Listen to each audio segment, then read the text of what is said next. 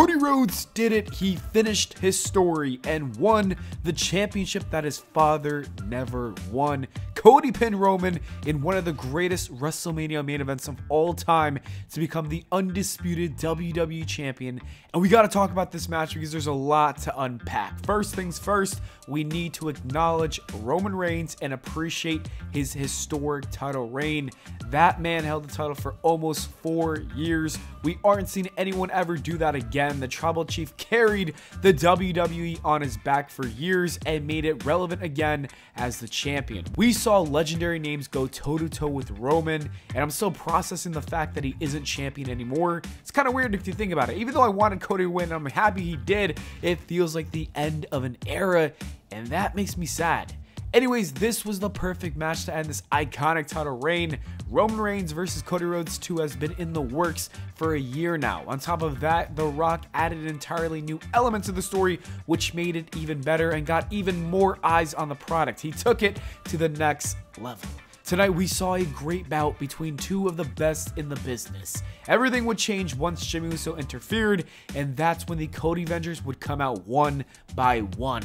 Jey Uso showed up to take out his brother and let Cody Rhodes fight the match fair and square. Then, Solo Sikoa was the next one to come out and try to recreate history by helping Roman Reigns win. That would fail when John Cena made a surprise return to put an end to that thumb. Screw that thumb. That's when the final boss showed up and we saw a stare down between John Cena and The Rock. And let me tell you guys something, it felt like we took a time machine back to the year of 2012. You just had to disregard the bald spot. This felt nostalgic and everyone was on their feet. However, John Cena got rocked. Literally, he was rock bottomed.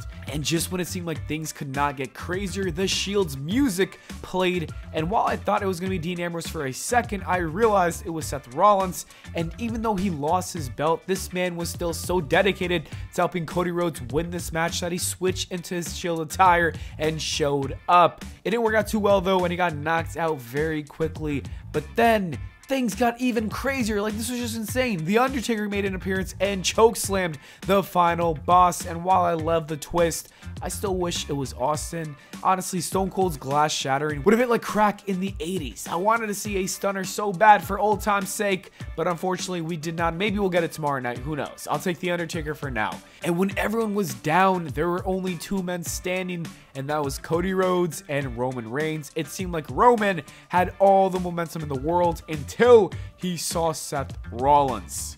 Instead of using the chair to hit Cody, this man wanted revenge on his former brother. Roman Reigns let his trauma win tonight, and it would cost him big time. Because he went to hit Seth Rollins with a chair, Cody took advantage and won the match. And this is a mistake that's going to haunt Roman Reigns for the rest of his life. Despite being the head of this table, despite being the Tribal Chief, and despite being the Undisputed Champion for over 3 years, he made a rookie mistake. And this is one of the greatest storytelling things I've ever seen in WWE history. I can't lie, it might be one of my favorite endings of all time. The feud between those two is going to be crazy. You thought that Rollins turning on him in 2014 was bad? You thought that that was bad? No, this man's historic title reign came to an end because of Seth Rollins, and I don't think he's ever letting that go.